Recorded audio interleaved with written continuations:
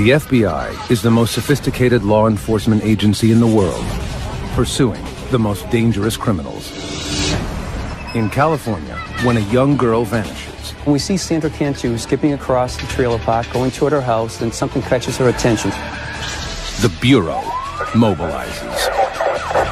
We had sexual deviants living in the trailer park. We just had other weirdos living in the trailer park. What are the odds of Sandra still being alive? FBI. Criminal Pursuit.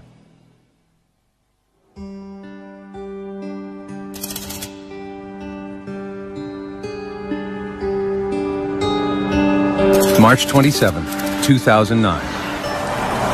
In the blue-collar town of Tracy, California, 8-year-old Sandra Cantu heads home after school. The second grader makes her usual afternoon rounds, knocking on doors and looking for playmates in her mobile home park. Oh, I know you came by, okay. All right, all right. There's only 100 people that live here, so it's a very close-knit community. All the residents here knew each other and pretty much trusted each other.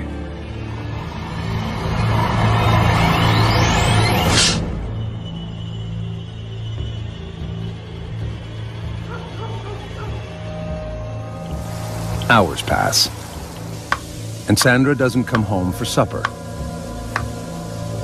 Her mother, Maria, worries.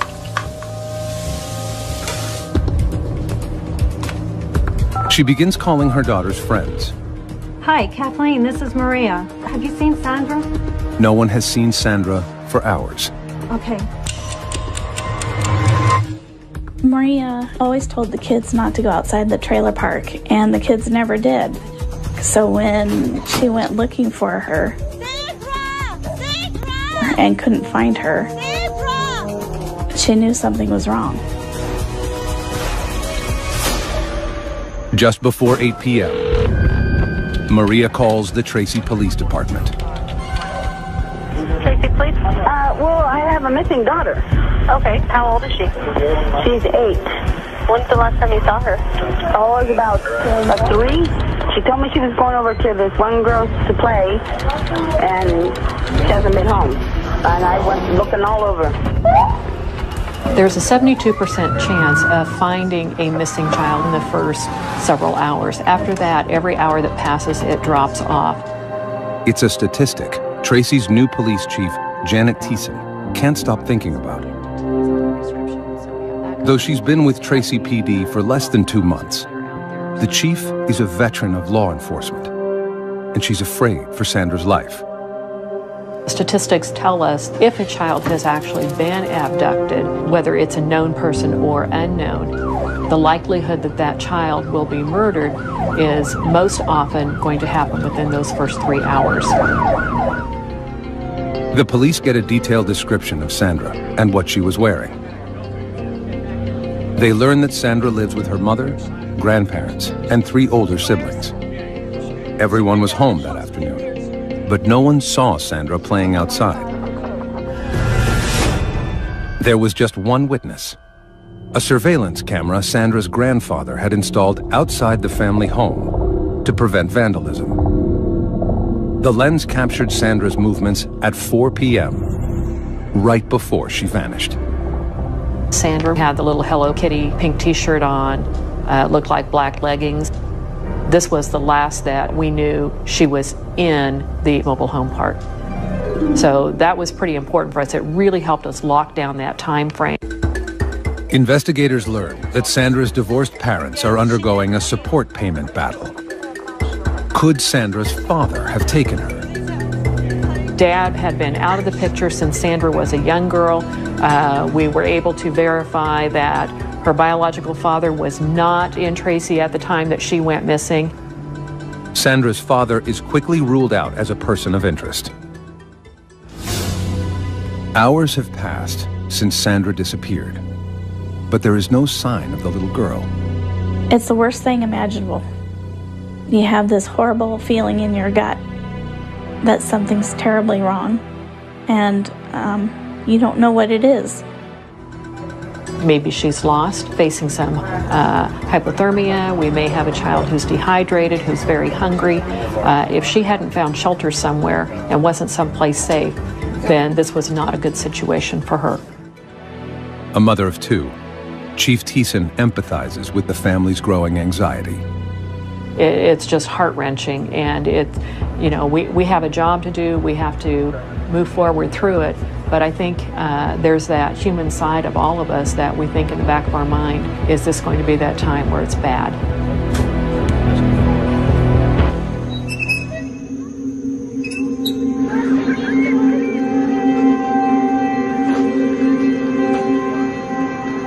As dawn breaks, volunteers canvass the neighborhood, desperately searching for Sandra. We had a helicopter unit out. We were using a FLIR unit to check for heat sensors in the area that we were flying over. We also were going door to door, asking people in the area, checking with some of the businesses, had they seen this little girl? We were coming up with nothing. Sandra, it just seemed, had literally disappeared. With no known suspect or vehicle description, Tracy police are stumped. They issue an urgent bulletin on a missing child, which alerts the FBI's Child Abduction Rapid Deployment Unit, or CARD. Comprised of the world's leading experts on child abduction, the CARD unit can mobilize anywhere in the country within 4 hours. Team leader, Special Agent Joseph Brine, and his colleagues rush to Tracy as soon as they get the alert. When we first responded to the Tracy Police Department, one of the first things they asked is, what are the odds of Sandra still being alive? Statistically speaking, 97% of the children who are abducted at this point in time have been murdered. But it's our job to focus both the FBI and the Tracy Police Department on that 3%, because there's a chance that she is alive. For the first time in his 15-year career, Special Agent Brine gets a first-hand look at what is at stake in the video of Sandra's last known moments. To see Sandra was something, as an FBI agent, you don't see on a regular basis. And it was just something that had an emotional impact. The case hits close to home for Special Agent Todd Davis. I had 3 little girls that I raised, and so it's very emotional, particularly when you're trying to find a child. You get very focused on that, and you forget to eat. You don't sleep when you go home. You can't get that out of your head. The FBI's first priority is questioning all the residents inside the neighborhood. They quickly realize that Sandra's popularity makes everyone a suspect. So, how was your day? Good. She talked with everybody. She always asked if she can help with the yard or help cooking. She liked to cook. Sandra was very friendly. She had a way to just capture your heart, and she had a beautiful smile. She was always smiling. Like most of the children here, Sandra was allowed to roam free, and everyone opened their doors to the little brunette with a quick smile. The kids just would go out and play all together, and it's a small place, so we just knew that she'd be safe. Every little detail sometimes will reveal some kind of pattern, some kind of activity that may lead to a significant turn in the case. Sandra was in just about every trailer, and she knew just about everybody. So it made our job a little bit more difficult because every trailer was now in play for us to investigate. Roadblocks are put in place around the area, and all vehicles searched. Investigators have no solid leads until they get a tip from a concerned neighbor, the mother of Sandra's best friend. The neighbor sends a text message to Sandra's mother that a large suitcase was stolen from her driveway around the same time Sandra went missing. It could be an unrelated incident, but investigators are concerned. The neighborhood borders the 205 freeway, which connects the Bay Area to the town of Tracy. It would have been very easy for someone to come into this area, drive a couple blocks, see this little girl, and pick her up. If in fact it was a stranger abduction in that type of a scenario, would we ever be able to get any information? The FBI speculates about who Sandra's abductor might be. Our behavioral analyst unit told us that we should be looking at predominantly male individuals who knew Sandra, who resided in the trailer park. So we started to look at individuals who had contact with Sandra over the past couple of years, adult males in particular. But at this point, their profile is hypothetical and only based on statistics. In this case, we don't have a crime scene. And without a crime scene, there really is insufficient information that we can use to form a profile about what might have happened. There's one other thing the FBI profilers know is likely: that Sandra's abductor knows her well and is someone close to home. For the most part, we remain fixated on the idea that an offender is going to be familiar with the victim or the victim's neighborhood in some way. Tracy Police Detective Tim Bauer is on the investigative team. He's been to the trailer park on other cases and recognizes Sandra's family. Like everyone else, he can't rest until the girl is found. And this is the type of case that you could not think about even when you're not at work. And you want to be here 24 hours a day yourself looking for the child that's missing. The FBI works with the Tracy PD to quickly put together an emergency operations center. We utilized about 65 FBI agents and about 26 detectives from Tracy PD. You'd have a whole row of people that were managing the tips as they came in off 3 different computers. Every second counts, and investigators want as many people as possible to know about the case. Everything was such a blur. We had been talking to the media to try and get her picture out there so people were aware of her in case they saw her. We wanted our little girl home. No resources spared, as searchers use helicopters with thermal imaging, dive teams, cadaver dogs, and volunteer foot patrols. 2 of the largest searches for a missing person that have ever been done in Northern California's history. We had approximately 250 people out searching for Sandra. A lot of the police officers told us that it was like they were searching for their own daughter. Sandra became Tracy's daughter. Everyone's hopes sink when a search team at the town dump unearths a pink shirt, exactly like the one Sandra was wearing. Investigators approach her family with solemn news of their discovery. After talking with the family again, we were able to figure out that it was not the right size. It was almost that sigh of relief. Okay, we still are operating on the belief that we are looking for Sandra being alive. If Sandra is still alive, investigators know that time isn't on their side. On video. They pore over the last known images of her, searching for the smallest clue. She looks like she's coming towards home, then all of a sudden she turns her head to the right and heads off in a different direction from where she was coming. I probably looked at it 40, 50 times, trying to figure out what else might have happened that caught her attention. Nothing more is seen on the tape until a neighbor drives by 8 minutes later. A canine unit can only track Sandra's scent for a couple of yards. We had some dogs track her scent down this street. So we know, of course, she traveled to the end of the street up to that corner. And that's the last scent that we were able to pick up at that point. Investigators interview anyone in the neighborhood who is a registered sex offender or has a criminal record. The list of persons of interest is shockingly long. Sunday. You had sexual deviants living in the trailer park, people on probation, parole living in the trailer park. You just had other weirdos living in the trailer park. In this particular situation, we try to emphasize that even though you are looking at registered sex offenders, that statistically speaking, only about 2% are going to be registered sex offenders. Doesn't mean they're not preferential sex offenders. It just means that we haven't caught them the first time and they don't have an arrest record. One person the police want to talk to is a man who 2 years earlier had approached Sandra at the neighborhood pool. This gentleman had brushed Sandra's hair off of her face and kissed her on the lips in the pool.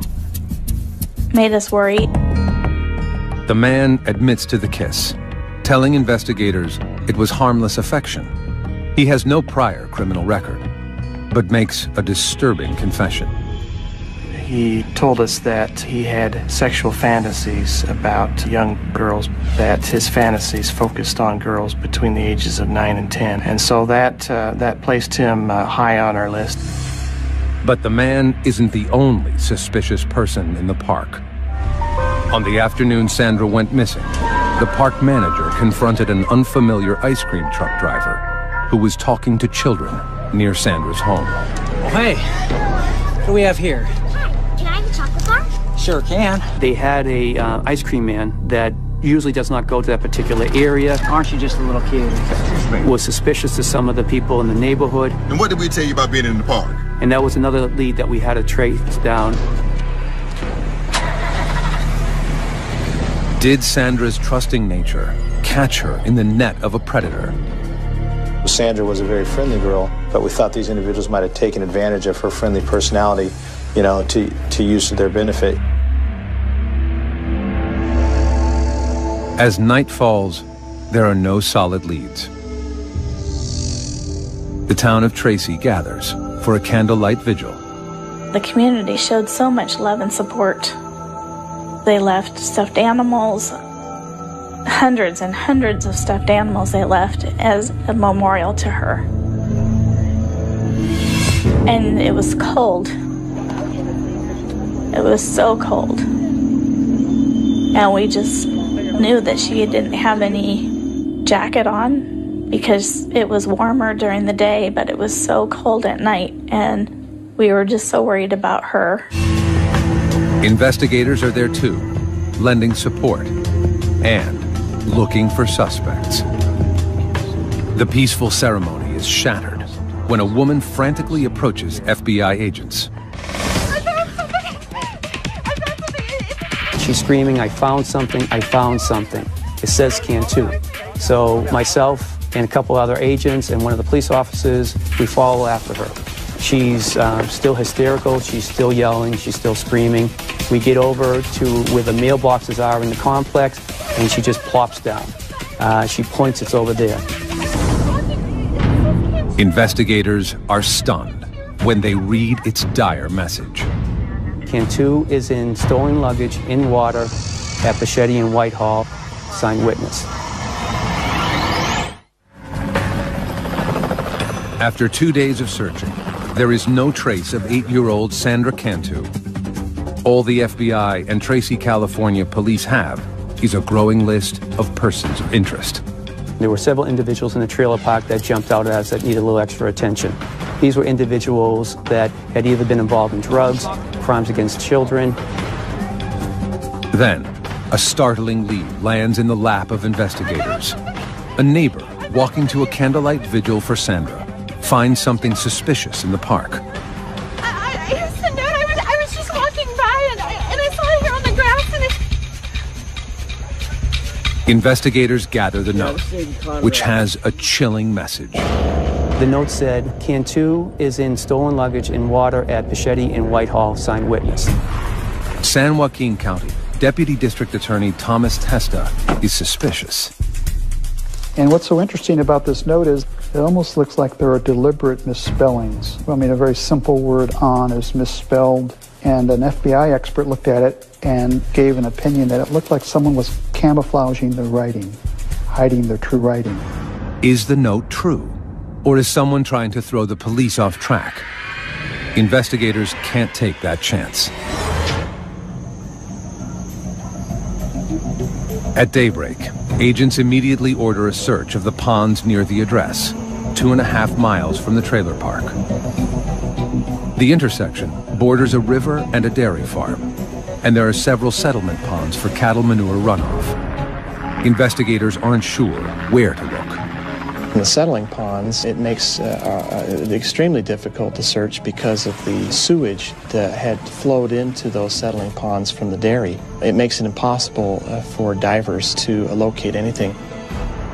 Investigators have no idea whether Sandra's body is in the pond. They have a lot of questions and turn to the note's messenger for help.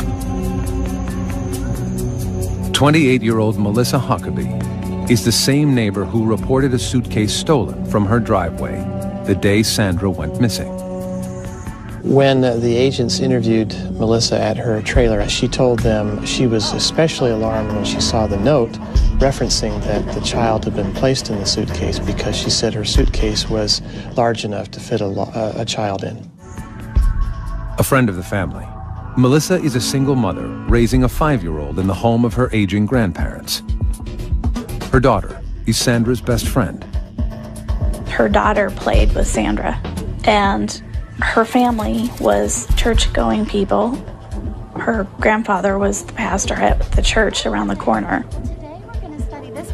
And she was a school teacher there. So as a family, we felt safe having her there. But the agents are suspicious about Melissa's involvement and dig further. Why she was not statistically, the person that we profiled for this type of investigation, the fact that she had injected herself into this investigation, the fact that her story was not very credible was a concern for us. Melissa has a partial alibi. At the time Sandra disappeared, Melissa was alone at her grandfather's church decorating her Sunday school room. Phone records prove she placed a call from the church to the trailer park manager around the time Sandra went missing. Even so, agents search Melissa's car. We found a blue self-sticking note, and when we retrieved that note, looked at it more carefully, we noticed that there was some scribbled handwriting. Closer inspection of the note reveals something suspicious. And our evidence response team was able to isolate the scribbled writing on top and adjust the color and contrast and shading. Underneath the handwriting were 3 words: Machete, Whitehall, and water. The address is the same as the one written on the note Melissa supposedly found. Is she the author of the ominous message? In Melissa's messy bedroom, agents find a notebook hidden below the nightstand. It is the same type of paper as the note, and a page is missing. It also contained on it some indented writing that we held up to an alternate light source, and our evidence response team was able to discern a couple of letters that exactly matched letters found on the anonymous note. Investigators are now certain that Melissa wrote the mysterious note. But why? Is this an attention seeker who somehow wants their 15 minutes of fame, or is it a situation where this person is trying to find out what do the police know and how close are they getting to me?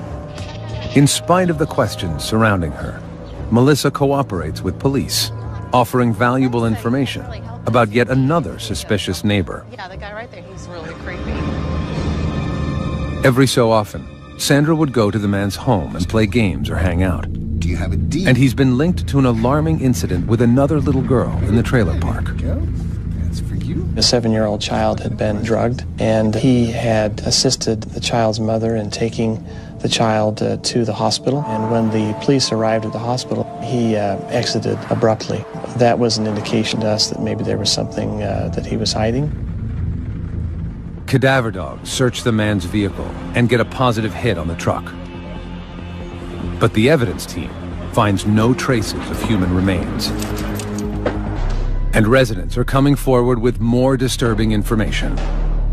Police are shocked when a stepfather and stepson who share a trailer volunteer photos they have of Sandra on their cell phones. The top of her shorts were unbuttoned as she's sitting on somebody's lap. And the fact, of course, that they admitted that she was in their bedroom frequently was of concern to us as well.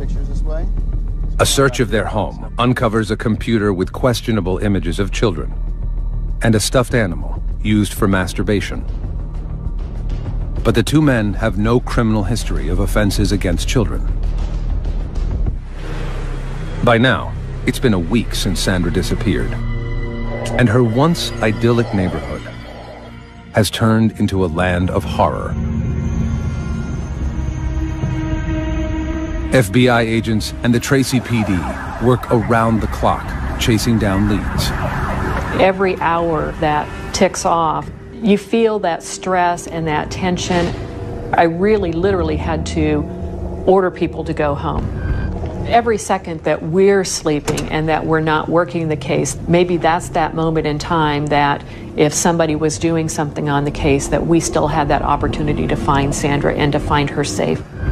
Investigators need to narrow their list in hopes of finding a suspect. They decide to administer polygraph tests. They start with the man who had kissed Sandra at the local pool. He passes. His alibi also pans out. He is not charged.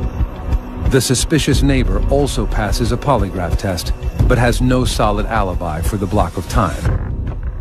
Investigators learn he is a close friend of the man who kissed Sandra. Could the two have worked together? The stepfather and stepson, who were found with questionable photos of children, are also given polygraphs. The results are disturbing. Each of these individuals failed the polygraph on the question of whether they had anything to do with her disappearance. But as authorities begin to move on their leads, they make a tragic discovery. The suitcase surfaces.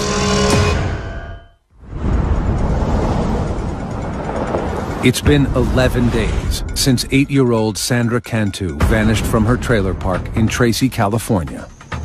2.5 miles away, workers at a dairy see a suitcase floating in the water.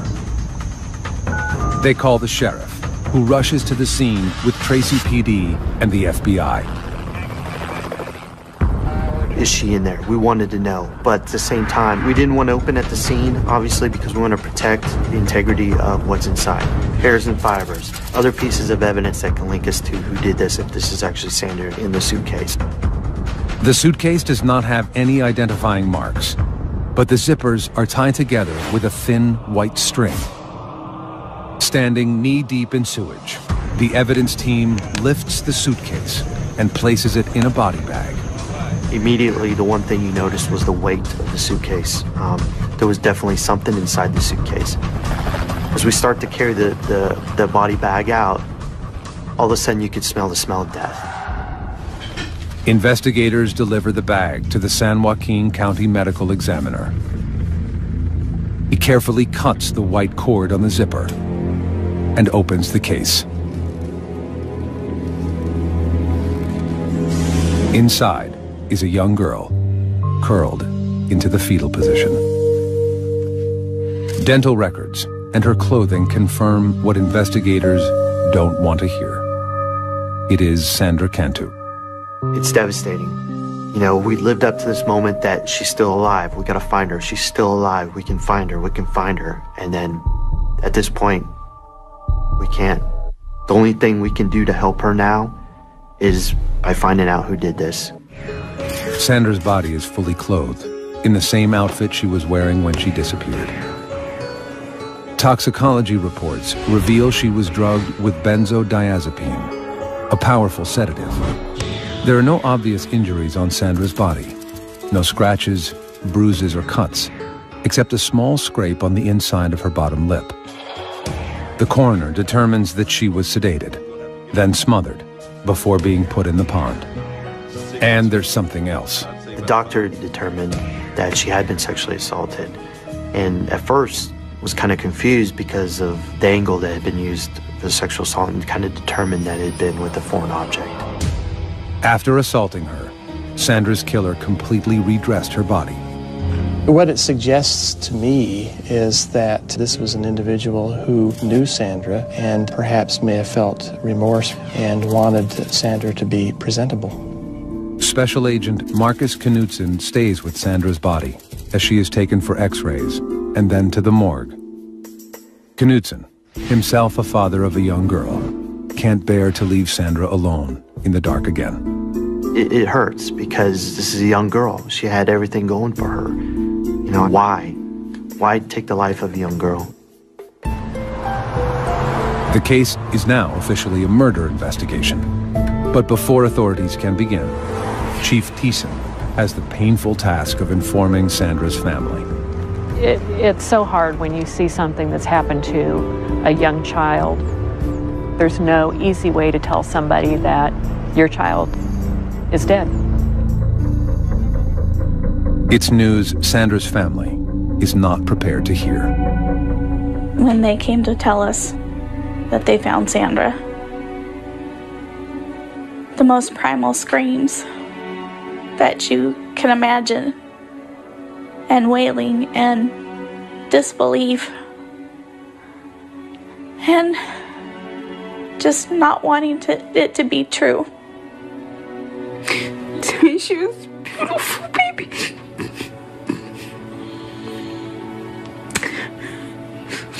She was my beautiful little girl.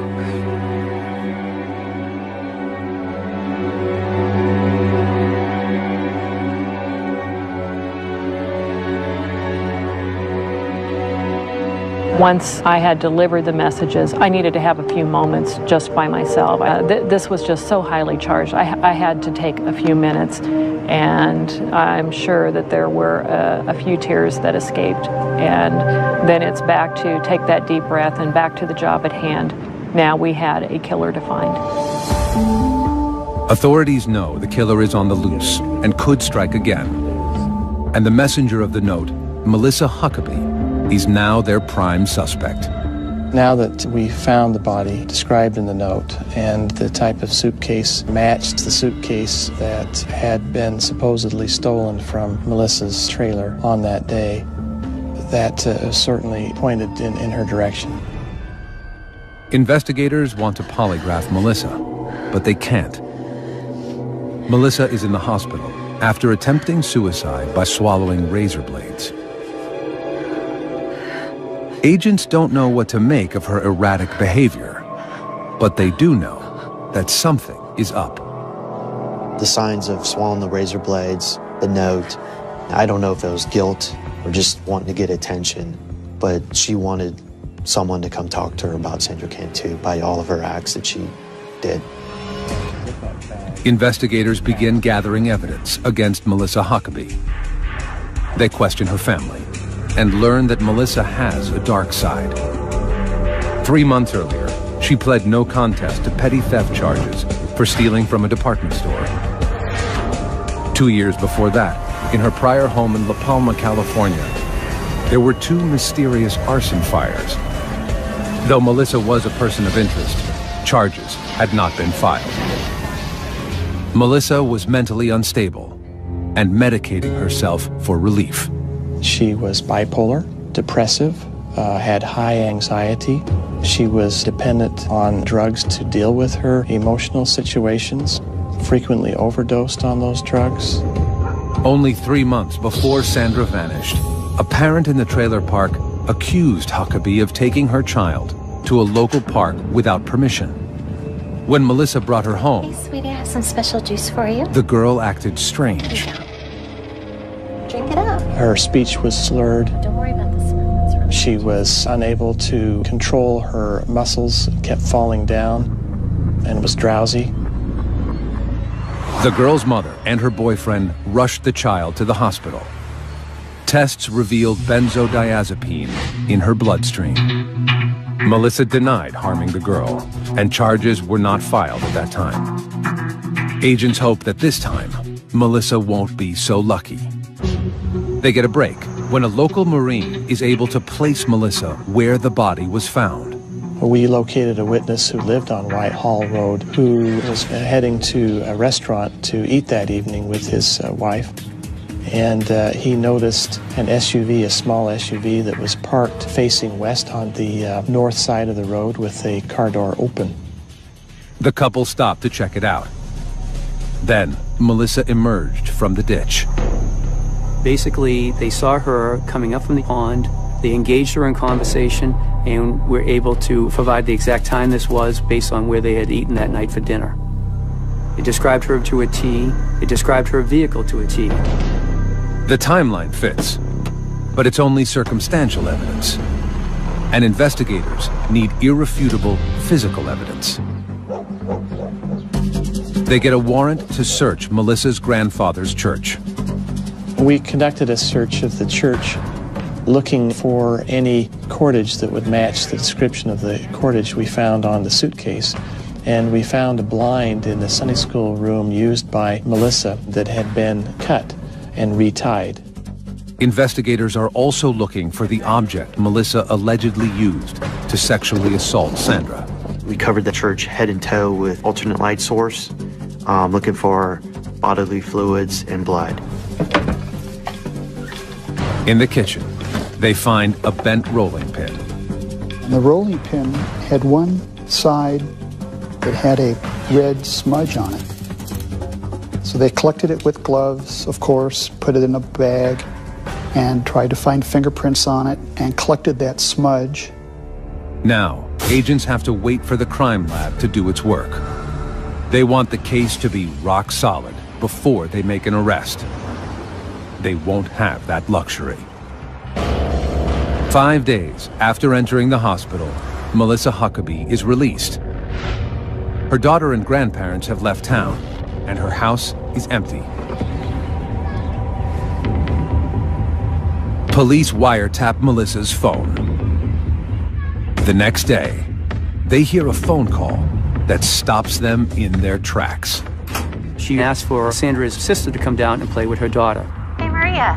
Yeah, I was wondering if your daughter could come over and play with mine. Clearly, the concern for the Tracy Police Department and the FBI was that Melissa Huckabee was now asking this girl to come down so she could kill this young girl, just like she had killed Sandra.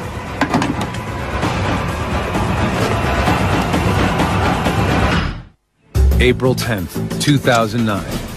2 days after she is released from the hospital, murder suspect Melissa Huckabee invites her victim's older sister to her house. She says it's for a playdate, but FBI and Tracy, California police fear she has sinister plans. Here we go again. She's going to try to pull this off again because in her mind at this point she believes she got away with it. Unaware that Melissa is suspected of murdering their daughter, Sandra's family is about to send her sister over to play. My boss says, hey, get over there right now, drive as fast as you can and get there, and right before you get there, shut your lights down and get in there and then just walk up like everything's cool, knock on the door and make sure we don't got another little kid in there. Detective Bauer races to Melissa's house, fearing the worst.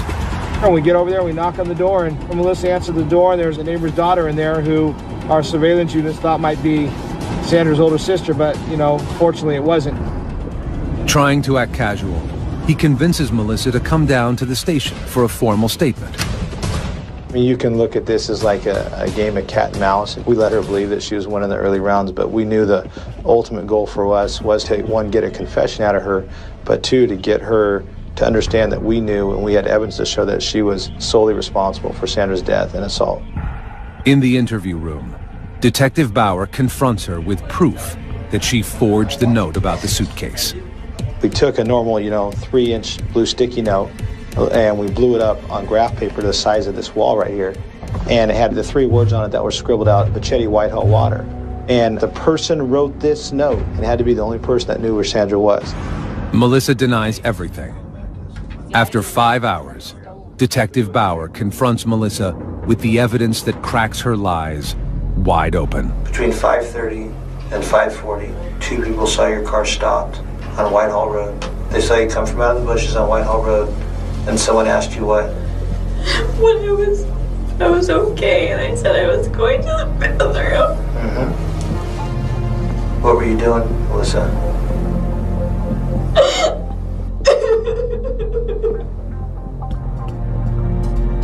It was an accident. I told you it was an accident. I know it was. Accidents happen. Kill her. Just die.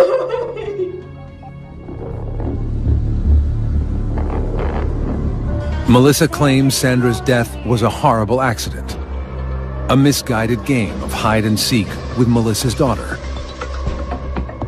Melissa says she became distracted and forgot about Sandra in the suitcase.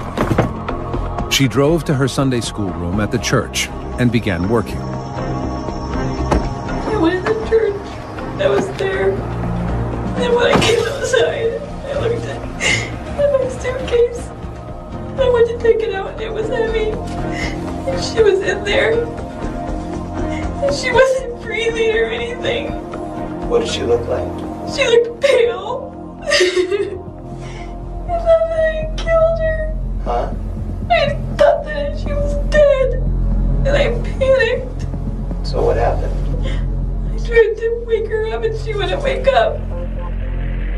Melissa claims she tried CPR, but it didn't work.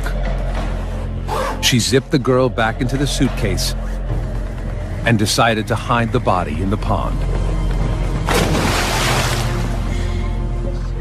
Dead, and I killed her. I didn't want anybody to think that I had killed her, but I didn't know what else to do. Melissa denies sexually assaulting the little girl, but her partial confession is enough for Tracy PD to arrest her for the murder of Sandra Cantu. Investigators tell Sandra's family the stunning news. We felt very betrayed to know that it was Sandra's friend's mother who did this. Forensic tests on the evidence from Huckabee's home and the church confirm what investigators already know, that Sandra's death was no accident. Reports reveal that the metal rolling pin in the church kitchen contains traces of Sandra's DNA. Sandra had never been in that church, so her DNA should not have been on that. So it was a real powerful piece of evidence. The cord from the blinds in the church are compared to the string on the suitcase. The laboratory came back with a report indicating that that cordage was the same size, color, dimension, and substance as the cordage found on the suitcase. Analysis of Melissa's home computer suggests that Sandra Cantu's murder was coldly premeditated. We found an article detailing the murder of a child, and that child had been murdered by her grandfather and placed in a suitcase, and the suitcase had been thrown in a river. Based on the evidence in this investigation, it appears that this was premeditated, and it was a sad opportunity that presented itself, and she took advantage of it. The forensic evidence is the final piece of the puzzle. Authorities use it to construct a timeline of what happened to Sandra, beginning with the surveillance tape. At 4 p.m., Sandra walked off screen in the direction of Melissa's home. Sandra, come on over here with me. Come here. You want to help me decorate the church? Sure. Okay, come on, let's get in. 8 minutes later, Melissa's car drove by.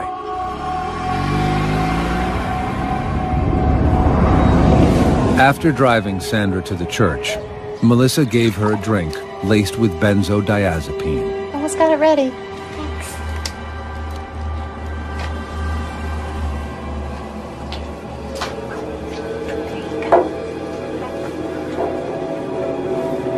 Go ahead, drink it all up.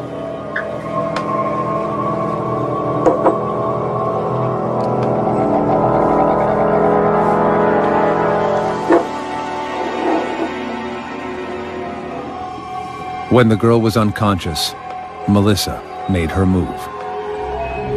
Around 5 p.m., phone records show that Melissa made a call from her grandfather's church to the trailer park manager, reporting her suitcase stolen. She started thinking of needing to cover her tracks by making sure she reports the suitcase that has Sandra's body was stolen. So if the suitcase is found, she could claim, well, someone stole it and someone else must have put the body in it. Then, shortly before 6 p.m., the eyewitness saw Melissa near the pond. Hey, how you doing? What you doing now? Sandra Cantu was dead before her mother ever called 911. May 10th, 2010. Faced with overwhelming evidence, Melissa Huckabee takes a plea deal and admits guilt in the kidnapping and murder of Sandra Cantu. All other charges are dropped, including charges of drugging and rape. And I think that's a testament to the strength of the case and to the credit of the detectives and the FBI, is that she probably thought there was no way out. She probably would have been given the death penalty had the case gone to trial. Melissa is now serving life in prison without parole. When asked why she killed Sandra, Huckabee has no answer.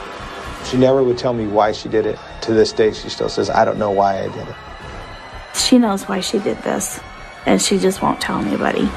We don't care. I don't care. to know, because it's a sick individual that would do something like this to a child.